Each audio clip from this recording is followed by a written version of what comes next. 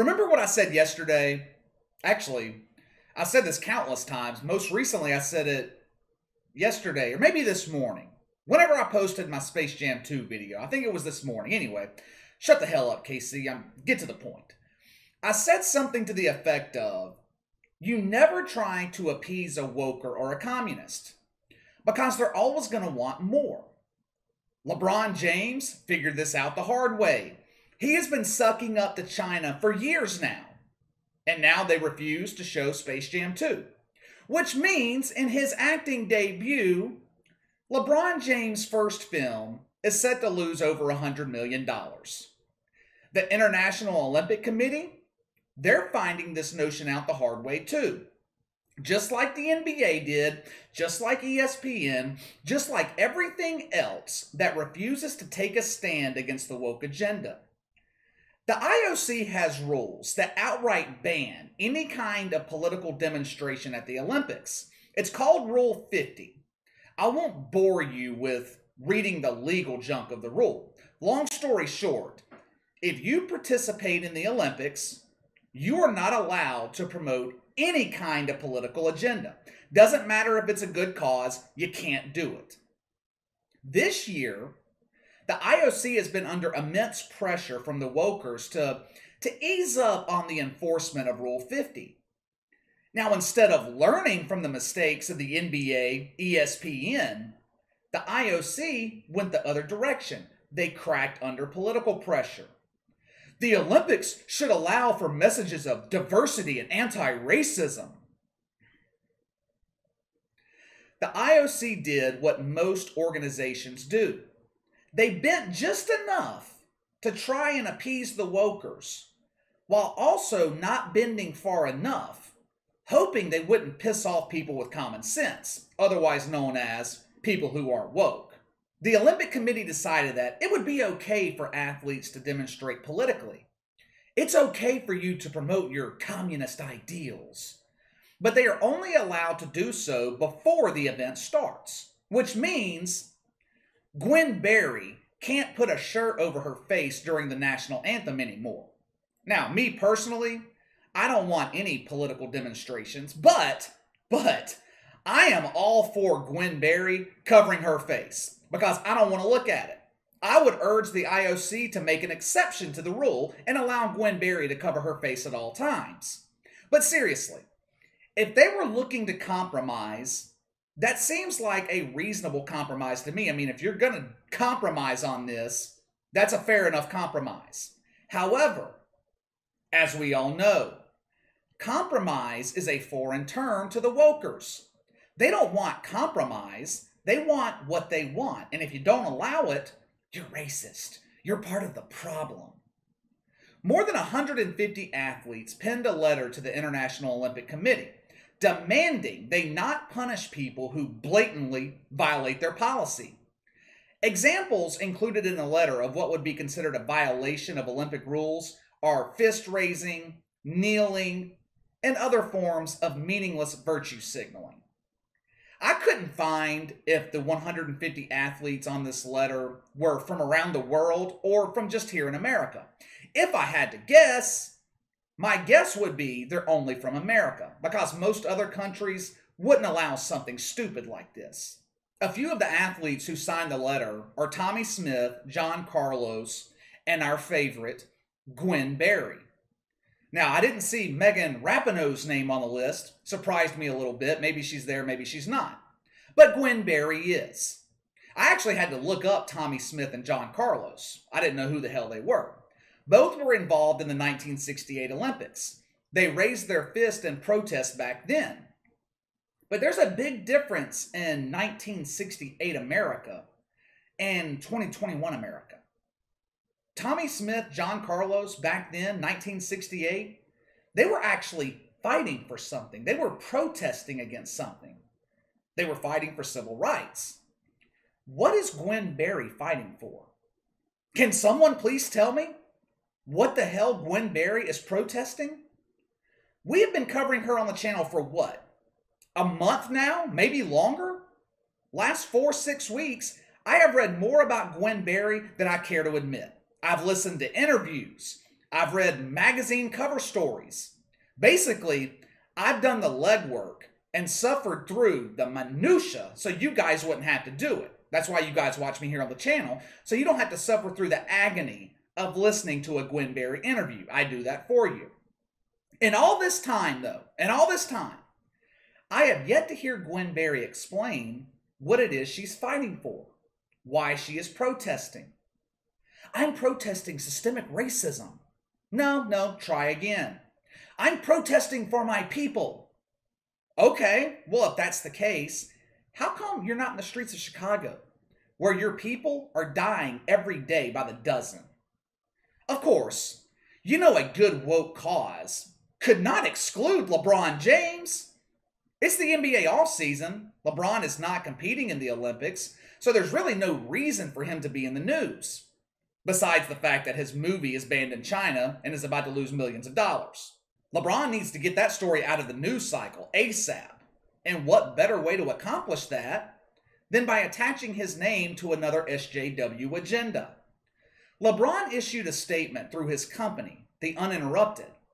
He's taking a stand against the injustice of the IOC silencing athletes. Here is part of that statement, quote, Rule 50 is a rule in the Olympic Charter that bans any kind of demonstration and prohibits any opinionated political, religious, or racial propaganda at the Olympic site in 2021. The only time an athlete is able to speak freely is at press conferences and to the media, but not on the Olympic podium when the world is watching. Simply put, we see this as a way of silencing voices, and as advocates for athlete empowerment, we take a stand against it. Sport is not neutral. When athletes speak up, whether from a stadium, gymnasium, or track, they start conversations and things change. Give athletes the chance to show up fully and to make change, end quote.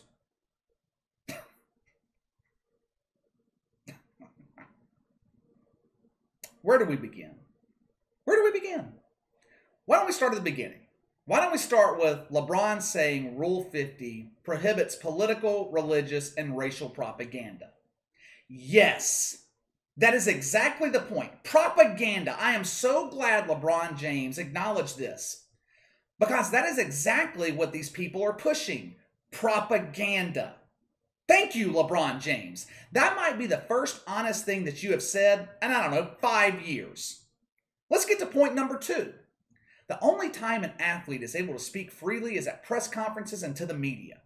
Dude, you know you live in America, right? Everyone can speak freely here whenever the hell they want. Unlike in China, the country that you have pledged your devotion to, where people are never allowed to speak freely. If an Olympic athlete wants to promote an agenda, they have every right to do so on social media or even through the mainstream media. Pick a platform. You are free to say whatever you want. But it is not your right to use the Olympic platform to promote your personal agenda. Do we need to go over the difference again between a right and a privilege? No? Good. I didn't think so. Point 3. We see this as a way of silencing voices. We are advocates of athlete empowerment. This is not a way of silencing voices. This is a way to keep the damn politics out of the Olympics, which should be apolitical and always has been apolitical. And athlete empowerment? Are you kidding me? It's more like athlete entitlement. That's the real problem.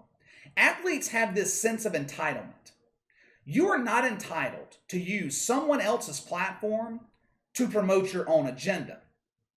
And the final point, sport is not neutral. When athletes speak up, things change. I happen to partially agree with this.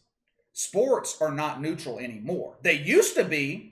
2 years ago, it didn't matter if you were conservative, liberal, didn't matter. If you were at a sporting event, it did not matter. We all joined together to pull for the same team. Thanks to people like LeBron James, that's no longer the case. LeBron has made sports political. He ruined it for everybody. He's partially right, too, about when athletes speak up, things change. LeBron James spoke up, and he changed the NBA. He tanked television ratings, revenue, turned off 10 million viewers in the span of about 2 years. That's change. Athletes do have the power to change things. Muhammad Ali sparked change. Kareem Abdul-Jabbar sparked change. But they were actually fighting for something. Athletes can spark change if they are fighting for a cause the majority of people will get behind. The bulk of the American population isn't down with the change that LeBron James is pushing. People in this country don't want socialism or communism. Go down to Miami, Little Havana. Ask the Cubans down there if they side with LeBron James and Gwen. Go down to the southern border. Ask the people that are fleeing from Guatemala or Venezuela if they're down with the woke agenda. Once again, LeBron James is on the wrong side of the issue. People don't want political protest at the Olympics. They just want to watch the damn event. Matter of fact, people are starving for patriotism in this country. These political protests, the constant cries of racism, the entire woke agenda, people are tired of it. They're tired of hearing about it. And they're tired of hearing about it because America realized what this is really all about. To steal a phrase from Barack Obama, it's about the fundamental transformation of America. The problem is, Americans don't want fundamental transformation. We like capitalism just fine. People are also tired of the hypocrisy. LeBron James pushes a socialist agenda while getting rich off of capitalistic ideas. One of the founders of Black Lives Matter is an admitted Marxist. Then she goes out and spends $4 million on real estate. That's not a very communist thing to do. If you were a real Marxist, you would redistribute that wealth. Bottom line is, the International Olympic Committee created this monster themselves. You don't appease wokers. This is just another example. You don't negotiate with these people. You take a stand against them. They're going to whine. They're going to complain. They're going to throw their tantrums. They'll call you a racist. Who cares? It's a hell of a lot better than dealing with the consequences of appeasing these people. All right, time to let me know what you think. Did the IOC make a mistake by bending their rules on political demonstrations? Give me your thoughts on LeBron James and Gwen. Sound off in the comments below. Make sure to like and subscribe. Click the notification bell to receive all notifications from the channel. Best way to contact me is by email at btlkc84@gmail.com. KC_BTL84 on Twitter. I'll see you guys tomorrow. We got a lot of content coming up this weekend.